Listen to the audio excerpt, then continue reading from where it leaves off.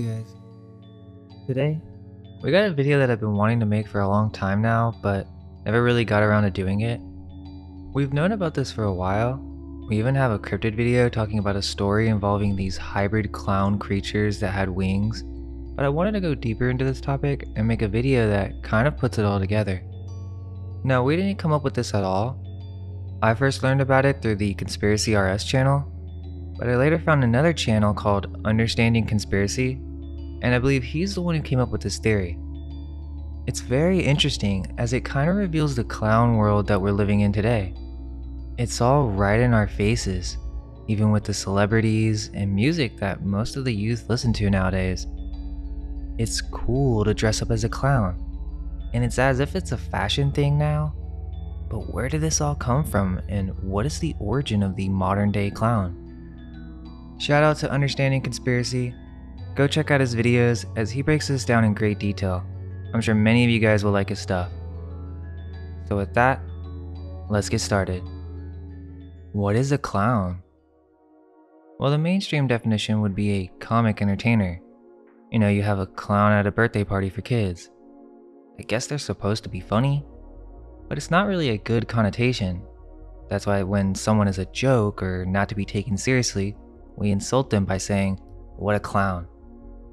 So a clown isn't something you really want to strive for, as it's typically associated with being laughed at or humiliated, a jester or a fool, someone to be made a mockery of. But then why would anyone want to dress up as a clown? I mean, I get it, sure, for Halloween or maybe for just a party, people want to dress up as different things for fun. But I think it's much more than that, even ignoring that Halloween is a pagan holiday for contacting spirits. But I think there's much more to this clown archetype than just dressing up in a comedic and exaggerated way. Clowns are associated with emphasized vulnerability, a supposed way for them to connect better with the audience. But this also connects with clown fetishes and heightened sexuality, also known as chorophilia. People get turned on by clowns, which makes no sense if they're supposed to be just creepy, exaggerated, comedic entertainment. But it would make sense if it's part of some type of negative influence. Are clowns benevolent or demonic? And this isn't to be all Christian either and be like, oh, stay away from that because it's demonic. No, not at all. It's literally just asking the question, what are clowns?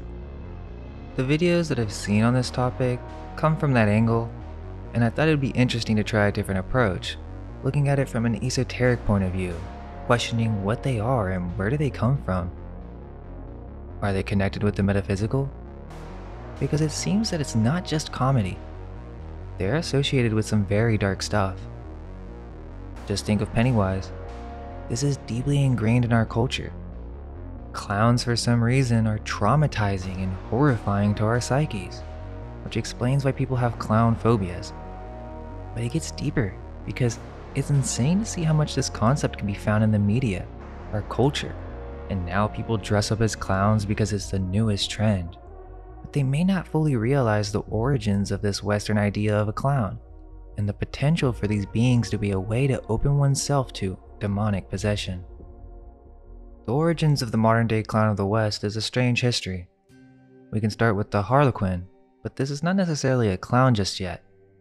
This is just the earliest insertion of a jester into theater. But what's interesting is that it specifically played the role of a demonic or mischievous magician character with supernatural abilities. During the Renaissance period, the Harlequin character began to evolve, marking a significant departure from the traditional jesters and fools that had populated European courts and festivals for centuries. Unlike these earlier figures, who primarily served to entertain and amuse with their wit and physical comedy, the Harlequin was imbued with a darker, more occult aura. The Harlequin is a central figure from Commedia dell'arte, an improvisational theater form that emerged in Italy during the 16th century and quickly spread across Europe. Characterized by his vibrant, psychedelic patchwork costume of diamond-shaped patterns in his mask, the Harlequin is instantly recognizable for his physical agility and acrobatic skills. Historically, this character served as a comic servant, known for his cunning and cleverness, using wit and mischief to outsmart his masters and pursue his romantic interest, typically the character Columbine. Distinct from traditional jesters and clowns of earlier periods, the Harlequin brought a new dimension to the stage, combining elements of drama, comedy, and a touch of the mysterious. Harlequin was even initiated by a fairy, making it clear that there's a bridge between the worlds of visible theater and hidden occult forces. In the play, Harlequin's Student, or The Fall of the Pantomime, with the restoration of the drama, published 1741, in the last section, Mercury curses Harlequin and his friends, saying, "Down, down to hell from hence you rose," which would hint that the origin of Harlequin is demonic, something that was once well known but has now been forgotten. Commedia dell'arte was a type of theater from Italy that started in the 1500s and lasted until the 1700s. It was primarily directed to the elite circles of society, from outdoor stages to the grand halls of nobility. This tradition marked a revival of theatrical arts in Europe after a period of suppression by the Church, which had deemed such public entertainment morally questionable during the decline of Rome. These troupes, known for their impromptu performances, subtly reintroduced secular theater to a society starved for entertainment, integrating through their acts elements of comedy that traced back to ancient Greek plays. Yet beneath the surface of humor and improvisation, Commedia dell'arte carried undertones of the occult, catering to an audience that found delight in the more esoteric aspects of its performances. The actors behind their iconic Venetian mask tapped into a repertoire of characters and themes that often skirted the edge of societal norms, infusing their acts with a sense of mystery and forbidden knowledge that appealed to the taste of the elites. This character was not merely a source of laughter. It was a figure representing a type of demon that evolved from older European legends such as the Wild Man. The main funny character in Commedia dell'arte plays was known as Arlecchino in Italy. This character, famous for wearing a colorful patchwork costume, was also known by different names in other countries: Harlequin in Germany, Harlequin in France and England, and Arlequin in Spain. Each version of the character was unique, but all of them kept the core qualities of being playful, acrobatic, and mischievous. Early stories link Arlecchino to nature spirits and deities that, over time, were seen as demonic in the Christian era. Arlecchino traces back to the legends of the Wild Man, a figure often shown as a giant carrying a club, a symbol of untamed nature and power. One of the oldest tales tells of a French monk encountering a group known as the Family of Harlequin, described as demonic forces causing chaos, especially during Carnival. This group, also called the Wild Horde, hints at Arlecchino's connection to forces of nature in the underworld, suggesting a lineage that predates even medieval Europe. The name Helicans, associated with this group, eventually evolves into Arlecchino, cementing his link to these ancient, possibly demonic origins. In medieval tales, Harlequin's sexuality is portrayed in a more negative light. For example, a story by the Norman poet Bourdet depicts a witch who, on her deathbed, calls upon Harlequin to marry her. Harlequin arrives with a host of demonic figures for the wedding, ultimately dragging the witch's soul to hell. This story not only emphasizes Harlequin's connection to themes of death and the afterlife, but also portrays him as an object of dark desire. He is the demon lover, drawing souls into a nefarious pact with the underworld, similar to the myth of Hades and Persephone. The medieval French demon known as Teufel Harlequin in Germany traces back to Norse and Teutonic myths. This figure, associated with Hel, the Norse goddess of the underworld, symbolizes death and the afterlife. Harlequin suggests a connection to Hel and elder trees, sacred in these myths. The name evolved across cultures, Erlkönig in German tales, Harlequin in English, and even linked to Herne the Hunter, a figure resembling the Green Man and Robin Hood in British lore. These characters are all manifestations of ancient fertility deities, with the phallus becoming the symbolic maypole featured in May Day festivities. The Wild Man embodies this theme of natural force and fertility, described as a giant covered in foliage, carrying an uprooted tree. Strangely, this Wild Man became associated with darker mythological beings and was considered demonic. Orcus, meaning Wild Man in the Gallo-Roman era, was a deity of the underworld, leading the dead's processions and connected to Pluto or Hades, classical lord of the underworld. This connection to death and the underworld emphasized the wild man's darker aspects. Over time, the demon Helican, also known as Herlican, took on the role leading the Wild Horde, blending the wild man's image with more explicitly demonic attributes, which eventually influenced the development of the Harlequin character in theater. So at its core, Harlequin traces back to these legendary wild men or giants being connected with the realm of demons and endowed with mystical powers. This symbolism, steeped in the lore of the ancient and the arcane, was integrated into early theater, transforming it into a form of ritual magic. What we're looking at here is not just a character, but a type of cultural alchemy that has morphed over time into what we now recognize as the modern-day clown. We will discuss this more in a bit, but it's clear from the beginning of the entertainment industry, clowns have been a dominant figure and continue to have a strong influence on our media today. The next evolution of the clown, emerging in the 1700s, was Pedrolino, or the comic servant. This version could be seen as the first iteration of the modern clown, yet it was very different. Missing were the psychedelic themes and vibrant colors. Instead, Pedrolino was clad in plain white servant's attire, a far cry from the colorful clown that we recognize today. This was typically how the clown was originally presented, and the French had their own version, which was Pierrot. It had the black and white face paint with the frilled collarette, sometimes with a dunce cap. This was the sad clown. He was seen as a loser, often yearning for the love of Columbine, who usually breaks his heart and leaves him for Harlequin, which we now know is a demonic clown.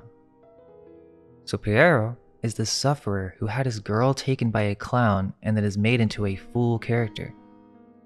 He was there just to be laughed at because he was so pathetic, because he couldn't get the girl he wanted who was taken by the Harlequin character, which is based off the older fertility gods. During this transition, a kind of void appeared, leading to a blending of the characters. The once pathetic clown, Pierrot, either became Harlequin or the two characters merged, giving birth to the modern-day clown. This new entity combined elements of both, marking a significant departure from the traditional servant role to something entirely different. This transformation was done by the Dibdins, a family with Freemasonic ties, who collaborated with Joseph Grimaldi to reinvent the clown's costume. This new design was shockingly different, and honestly, more terrifying than the clown images we're familiar with today. The introduction of vibrant colors and patterns marked a stark contrast to Pedrolino's simple white garb. It begs the question, where did the inspiration for such a dramatic and unsettling design originate? Joseph Grimaldi, born in 1778, is renowned for shaping the modern image of the clown. He significantly expanded the role of the clown in the Harlequinade, with his designed white face makeup still being the gold standard today. Grimaldi's early roles, including the Little Clown in The Triumph of Mirth, Harlequin's Wedding in 1781, and The Talisman, or Harlequin Made Happy in 1796, were imbued with deep occult themes. These performances suggest that theater, particularly through the clown archetype, served as a form of occult ritual, mixing entertainment with ancient practices. What's crazy about this whole thing is that the modern-day clown was literally invented by Freemasons, including Joseph Grimaldi, who was initiated into a lodge in 1807. There's a deep connection between circuses, clowns, and Freemasons, which may be too deep to dive into for this video, but it definitely emphasizes the occult connections of the clown. Yet where did Grimaldi get the idea for this clown? The British were very active in India during this time, and just like the Harlequin was based on European demons, the clown of Grimaldi is most likely based on Indian demons like the Rakshasa. So they basically dressed up the clown as a Hindu demon in order to replace the Harlequin, and you can even find images of the Rakshasa, which means demon, in an upside down position, where the head is supposed to be the crotch, and they have the exact same depiction with the Grimaldi clown, hinting that they took many elements from Hindu culture. Rakshasas were a populous race. They were powerful warriors, expert magicians, and illusionists. As shapeshifters, they could assume different physical forms. As illusionists, they were capable of creating appearances which were real to those who believed in them or who failed to dispel them. Some of the Rakshasas were said to be man-eaters and made their appearance when the slaughter on a battlefield was at its worst. Some of the more ferocious ones were shown with flaming red eyes and hair, drinking blood, similar to representations of vampires in later Western mythology. Generally, they could fly, vanish, and had Maya, magical powers of illusion, which enabled them to change size at will and assume the form of any creature. In the Ramayana, the Rakshasas are portrayed as mainly demonic beings who were aggressive and sexual. They're depicted in a similar fashion with masks that are brightly colored, with strange patterns, some that are strikingly similar to the clown of Grimaldi. Some are literally depicted with white skin and red hair. They are a form of hybrid, sometimes depicted with animal heads, which connects the clowns to the Nephilim. The Rakshasa are not the only demons portrayed in this fashion. You can find this in a variety of different cultures. Like in Bali culture, they have the barong, which is a panther or lion-like creature, supposedly a good spirit that is protective. The masks have a very similar theme with the bulging eyes, bright colors, and fangs. But barong is the king of spirits, which fights against Rangda, which is a demon queen that is depicted with white skin, large breast, and red hair.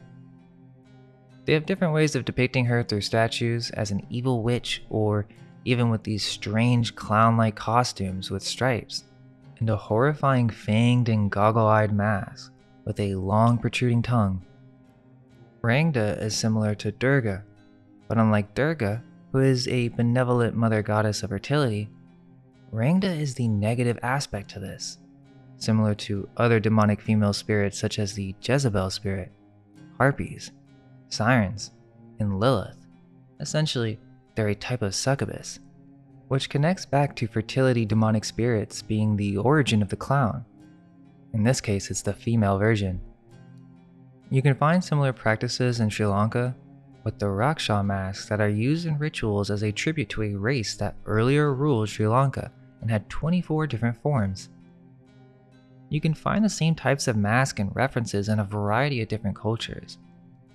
In Japan, they have their own form of this practice with the Oni, or demons or ogres that are associated with supernatural powers. They're also known for carrying clubs with an inclination towards murder and eating humans. What's fascinating is that these beings were said to have 6 fingers and 6 toes, which connects us back to the Nephilim. Are many of these cultural practices forms of ancestral worship in which they're venerating beings that once inhabited this realm? Or perhaps we were in a reality where at one time we could more easily see these beings, a time when the realm between physical and spiritual weren't so separated. Even the Bible describes these giants as having 6 fingers, and in the early newspaper accounts, there were reports of finding the skeletons of giants with double-rowed teeth and 6 fingers. Are these different cultures from around the world referencing the Nephilim of the Bible? A race of hybrid beings that resulted from fallen angels mating with human women. So essentially, according to the Bible, the sons of God, fallen angels or demons, took a physical form, so shapeshifters, and had sex with human females to create a race of giants or hybrids. These Nephilim were seen as gods and depicted with pale skin and red hair. It's interesting to consider that many giants are described as having red hair, and the reason for the clown hair being red is never really explained. Why is it red? Also, this entire idea of clowns being connected to demons, or you could say extra-dimensional beings, is deeply ingrained within the psychedelic culture. During trips on DMT, shrooms, or LSD, many users report experiencing jester, trickster-like entities that play with the viewer usually in a negative way. Even the jester's hat looks sorta like horns. These beings resemble the same demonic beings that we've been looking at in Hindu culture. but many artists depict these beings with clown-like features and checkerboard psychedelic patterns. Are clowns actually a physical manifestation of these higher dimensional beings? Fallen ones that live on a higher plane of existence, and through the psychedelic experience, some people are forced into a level of reality where they experience these entities in a traumatic way. This was well documented in the Spirit Molecule, where several participants reported encountering clowns, jesters in their journey, finding themselves in a strange dimension that resemble a circus, carnival, or even a casino. Even Terence McKenna said that the archetype of DMT is the circus. Are these just archetypes? And if so, why would they be such prevalent concepts in the collective unconscious? Perhaps it's more than just a philosophical form, but an actual entity that lives on a different level of reality. And through different entheogens, the veil can be lifted temporarily. Perhaps these entities can influence through doors that are hidden to people who are not in control of their spiritual energies, allowing for possession and negative influence. Now some may say, well, how is that the case? And it's not even to take a Christian angle or anything, but to see how this archetype or entity has influenced our world and how it can also influence the individual in harmful ways. So are clowns actually the evolution of this ancestral worship of Nephilim beings that through theater and masonry eventually led to the modern day portrayal of the clown that we see today? Now, if clowns are really based on fallen angels or demonic entities, then it really sheds light on what is occurring in the modern day. And it's not far-fetched to consider the idea that by dressing up as a clown, you're actually opening yourself up to demonic possession. That's the whole concept of the circus. The Freemasons, who designed it, knew the history of Harlequin and what it represented, and so they turned it into a spectacle. The origins of our entire entertainment industry. The idea that we're told is that most of these cultures practicing ancestral worship are doing these rituals to these demonic entities and dressing up in a mask to scare them off. But that doesn't really make sense. If anything, it makes more sense that these entities being trickster gods would allow the practice to continue without the practitioners being aware that it's actually keeping their influence and power intact. So it's a form of veneration, and you could say, evocation. If this is the case, then think about the amount of clown symbolism that we see in the modern day. Once you follow the history of the clown, you can see all the negative influence and symbolism clearly. You have movies that are glorified like the Joker and even Harley Quinn, and those movies are pretty dark. And those aren't even close to the amount of horror films made with killer clowns, which apparently the killer clowns are from outer space, or you could say another dimension.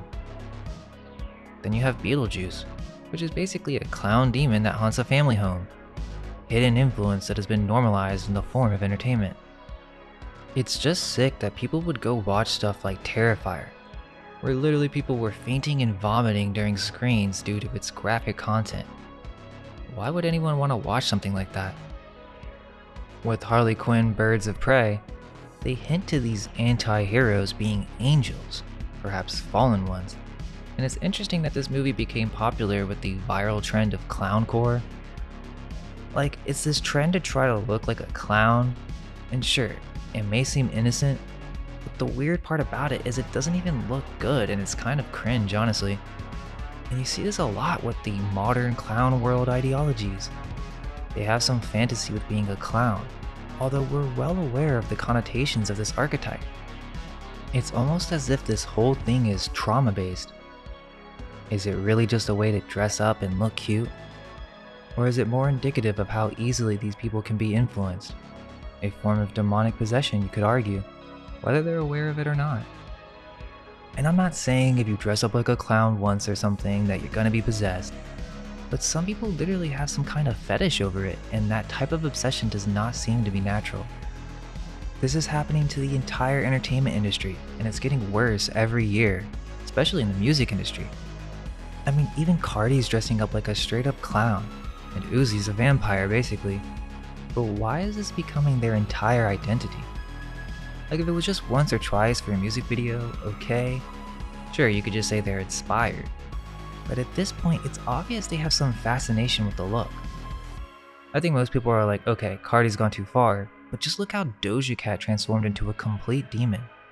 And no, I don't think it's a good look at all. It doesn't even look cool, it's just kind of weird. Within the past 5 years, all these movies trying to make clowns cool have influenced this whole clowncore genre, which is leading to all these celebrities embracing this new look, which I don't think is a coincidence. We all know these artists are controlled, so why is it that their managers want them to try this new look? I mean, really? Future is dressing up like a clown? Dua Lipa? This isn't even close to the amount of clown influence that has been over the music industry for decades, but it's just weird that we're seeing it ramp up now and people are starting to notice it and be like, okay, this is not normal.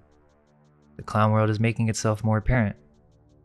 The entire idea of makeup most likely comes from these Nephilim and ancestral worship practices. You can see the same thing in a variety of cultures where they paint their faces white and nose red in order to contact these beings. I mean, think about Queen Elizabeth and the Mad Hatter from Alice in Wonderland. There must be a reason why they're depicted in this way. This is also a trend in the fashion industry. After the rise in popularity of clowncore, designers began showcasing bizarre clown suits in big fashion shows to join in on the viral new clown look, which they've been doing for some time, but just weird that it made its rise again recently. One of the things that I thought was super weird is last year, there was this whole show influenced by this called The Amazing Digital Circus, which makes it clear that they're 100% aware of the secret symbolism of the clown. And there are many other shows that make similar references, but this one's very blatant. It also has a lot of views. The pilot has 200 million views on YouTube. What's it about? It's a psychological dark comedy about these weird bizarre characters that hate their lives and want to leave the circus, or really what's their prison reality. What's crazy is it seems to be directed to kids, but the weird thing is people can tell that there's something creepy about this show. It's basically about a girl who gets trapped in a crazy virtual world who's with these 5 characters who are humans, but they're on some other realm, so they have different avatars it seems. It's obviously referencing that these characters have some type of trauma. You have a doll with an eye missing or X, and then you have this purple bunny character, which is like the only one who's happy to be here or something. Then the ringmaster's called Kane. I mean, they're really on the nose with this one. So this girl puts on a headset and gets trapped in this false reality on another digital plane, or they're trying to tell you astral plane. The girl can't even remember her own name, and basically the ringmaster with the top hat, the dude with the big mouth, has to just distract them so that they don't all go insane. So I don't know, they go walking around the circus and they find this horrible room which has exit written all over the walls. Basically, once you lose your mind or lose yourself, you start to turn into this abstract demonic form, which is portrayed as this black goo with many eyes. It really does get kind of creepy with all the glitching, and it really goes to show how there are people in the entertainment industry that are well aware of the symbolism of the clown, its association with trauma, and how these entities are trapped on another dimensional plane of reality. It's even worse with some of their recent promotions, and just a week ago they announced that Pomni is about to go on many more adventures, even though she feels trapped and is trying to get some sleep so she doesn't go insane. I guess I'll leave it at that. There are many more references to be made, and I can go much deeper into the development of the circus, but please let us know what you think, and don't forget to check out Understanding Conspiracy. He has done the most research on this, and I think he's doing an amazing job. Thanks for watching, everyone. Hope you enjoyed that, and all we can hope is that our minds may be unveiled. Let go of everything you think to be true. Relax the mind and ask the question, do I truly understand what this reality is?